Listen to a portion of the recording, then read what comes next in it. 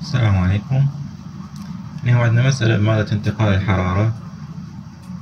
المسألة هي كالتالي: عندنا علبة من العصير، درجة حرارة 3 درجة مئوية، ارتفاع العلبة 12.5 سنتيم، قطر العلبة 6 سنتيمتر.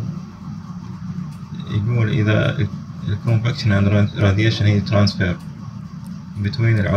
بين العلبة والenvironment أو محيط العلبة عند درجة حرارة 25 درجة، كان 10 واط لكل متر مربع. نسجل هاي المعلومة: H 10 واط كل متر مربع.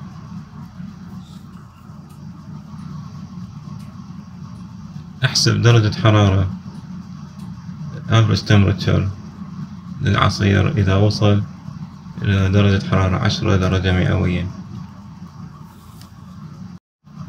طبعا راح نطبق المعادلة اللي هي Q يساوي HA surface area على العلبة في T للهواء أو المحيط minus T للعلبة.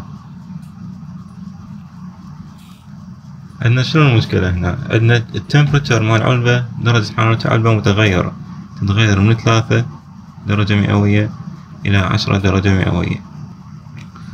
راح نفرض إنه T كان average راح نحط درجة حرارة للعلبة هي معدل 3 زائد 10 تقسيم 2 بالشكل هذا، راح نساوي 6.5 تقريبا 6.5 درجة مئوية. 13 تقسيم 2 6.5. هسه نحسب السيرفس اريا مع العلبة.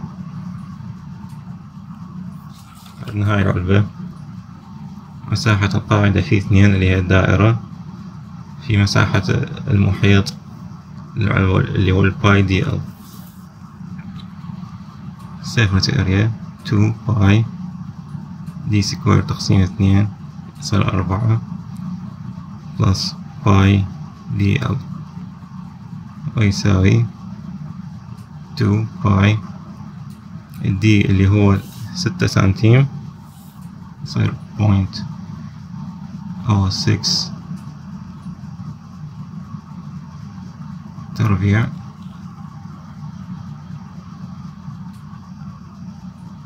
زائد باي في 0.06 في ال اللي هو الارتفاع اللي هو 12.5 سنتيم، يصير من حول المتر يصير 0.125. نحسب هذا سوية 0.06 تربيع تقسيم 2 تروح ويا 4 يصير 2 زائد 0.06 في 0.125 الكل في باي يساوي 0.029 متر مربع. هاي مساحتها السطحية للعلبة. نعوض هاي هنا. Q يساوي H اللي هو 10 في 0.029 في TR اللي هو 25 درجة minus T كان 6.5 درجة مئوية، 10 في 0.029 في 25 minus 6.5 يطلع 5.36 نقول 4 واط. أول يريدنا بالسؤال نحسب الوقت. How long it will take for average temperature to reach 10 degrees، يعني ايش قد راح الوقت اللازم حتى توصل درجة حرارة 10 مئوية. راح نطبق معادلة اللي هي الQ يساوي MCP دلتا T على دلتا تايم. Q 5.4، الM تساوي الكثافة مال العصير، خلينا نفرضها ألف. في الفوليوم اللي هو يصير مساحة سطحية في الارتفاع، أو مساحة الدائرة في الارتفاع، عفوا.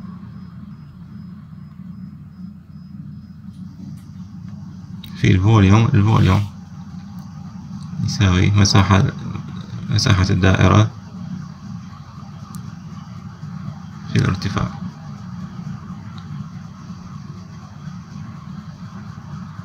طبعا تقسيم 2.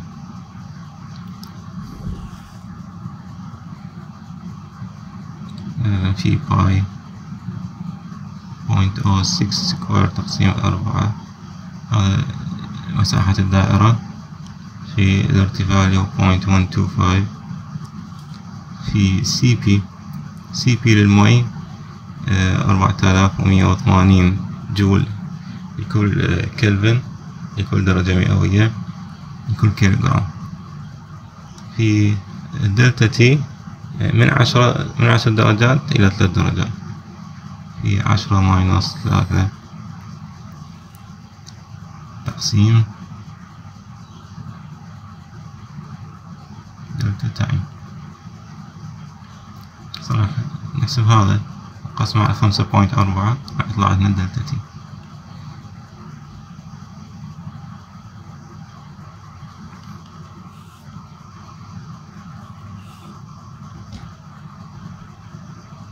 عندنا ألف في باي في 0.06 تربيع تقسيم 4 في 0.125 في 418 صفر في 7 تقسيم 5.4 هيطلع عندنا 1915 ثانية.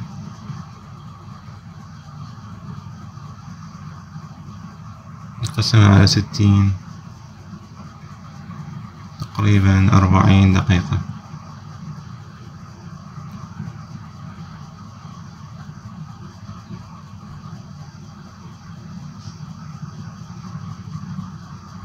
هذا خلاص عندنا الجزء الأول من السؤال. نحتاج 40 دقيقة حتى توصل من 3 درجة مئوية إلى 10 درجات مئوية. الجزء الثاني من السؤال يقول إذا خلينا عازل، مادة عازلة السمك مالتها 1 سنتيمتر حول العلبة، يعني خلينا نفرض هاي العلبة، نخلي عازل هذا يصير داير مدايرها.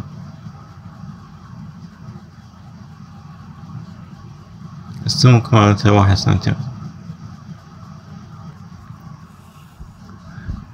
ايش راح يصير عندنا هنا اذا نرسم الثيرمال نتورك مال انتقال الحرارة؟ راح يصير عندنا هاي التي كان راح تمر بمادة العزل بالconduction، المفروض نسميها RI R insulation. راح تمر بعدين عندنا convection أو radiation، نسميه R convection and radiation، لحد ما توصل لدرجة حرارة الهواء. هاي التي كان هتمر هنا عندنا عزل حراري بالconduction، بعدين R convection و R radiation لحد ما توصل درجة حرارة الهواء. هاي الثيرمال نتورك اللي هي توسط لنا كلش هواية المسائل مادة انتقال الحرارة. إذا عندنا combined heat transfer convection radiation and conduction.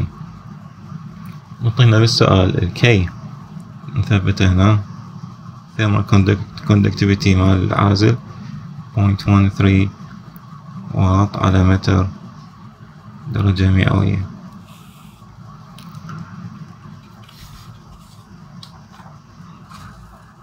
هسه بنفس الطريقة بس راح نضيف المقاومة التوصيلية مع العازل.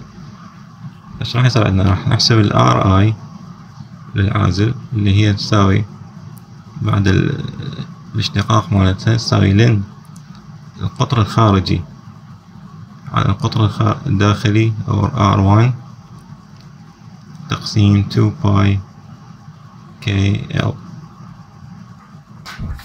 خلينا نشوف هنا، يعني هذا عندنا القطر الداخلي وهذا القطر الخارجي، هذا ال R2 هذا R1. اوكي،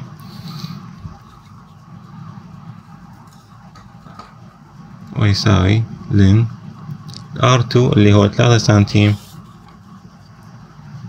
3 سنتيم العفو من هنا،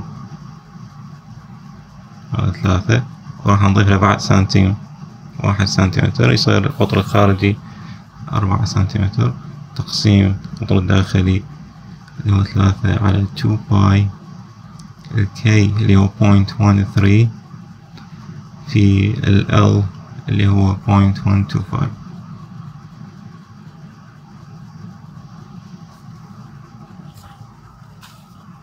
بالشكل هسه نحسب هاي ال RI. عندنا لن 4 تقسيم 3 تقسيم 2 تقسيم باي divided by 0.13 0.125.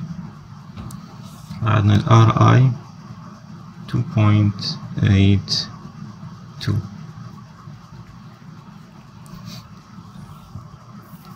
سنحسب ال R convection radiation، يصير 1 على ال H في الاريا، الاريا اللي هي جانبية، يعني لأن احنا عندنا العازل فقط من الجوانب مثل ما مكتوب بالسؤال، الجزء العلوي والسفلي غير مغطى بالعازل، فقط الجوانب. عندنا 1 على 10 في باي في بوينت. هسه هنا عندنا العازل من الجهتين، القطر مال العلبة زاد، يعني زاد 1 سنتيم منها 1 سنتيم منها، ف6 سنتيم يصير 8 سنتيم في 0.08 في 0.125 اللي هو الارتفاع أو الطول مال العلبة. نحسب هذا ال RCR 1 تقسيم 10 تقسيم باي تقسيم 0.08 divided by 0.125 يطلع لنا 3.83 3.18 الوحدات مال الار اللي هي تصير سنتيغريد على الواط.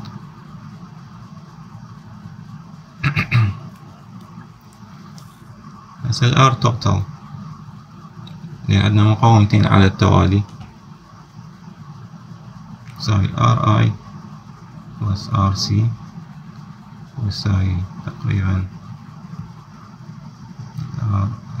2.82 يساوي 6 درجات مئوية لكل واط. هسه نحسب عندنا كيو، عندنا دي يصير انتقال حرارة من الجوانب وانتقال حرارة من التوب بهالشكل هذا. كيو توب يساوي ال H اللي هو 10 في الاريا مال التوب اللي هو باي R سكوير أو دي سكوير على 4 اللي هو 4.06 تقسيم 4 سكوير في 25 ماينص 6.5 مثل ما سوينا بالفرع الأول من السؤال. 10 في باي في 0.06 سكوير divided by 4 25 minus 6.5.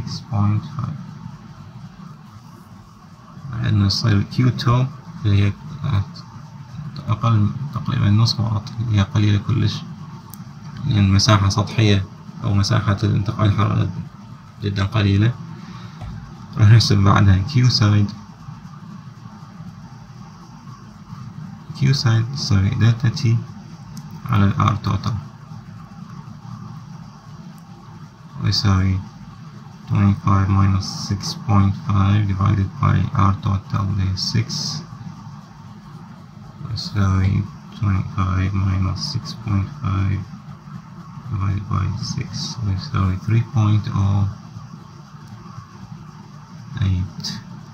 watt. So نجمع على السوية يساوي Q total يساوي Q2 plus Q side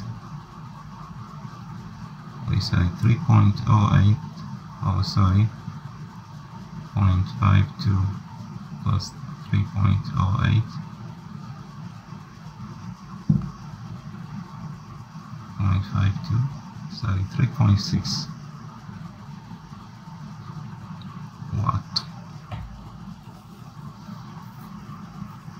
again راح نحسب delta time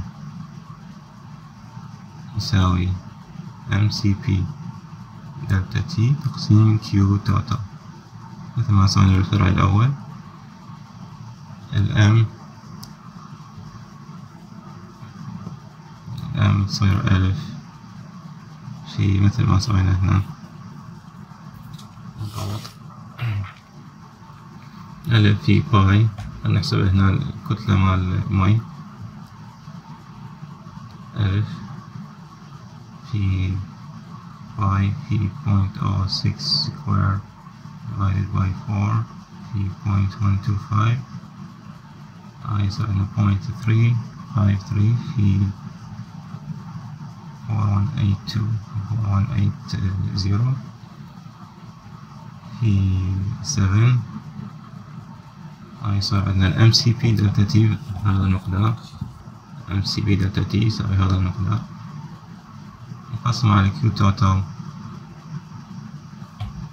Q total اللي هو حسبنا 3 حسبنا طلع 3.6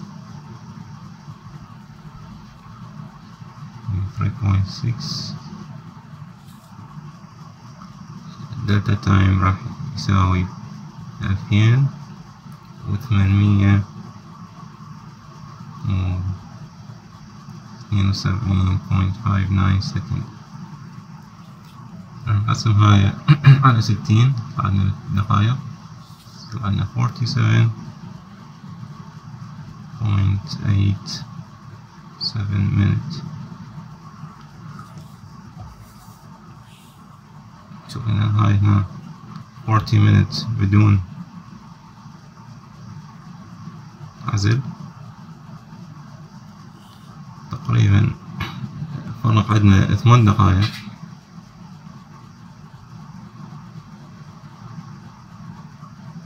يعني إذا نضيف عزل بمقدار 1 سنتيمتر راح يبطئ عندنا عملية سخونة أو تسخين العلبة من 3 درجات إلى 10 درجات بمقدار 8 دقائق. هاي عندنا هاي مسألتنا اليوم. شكرا جزيلا.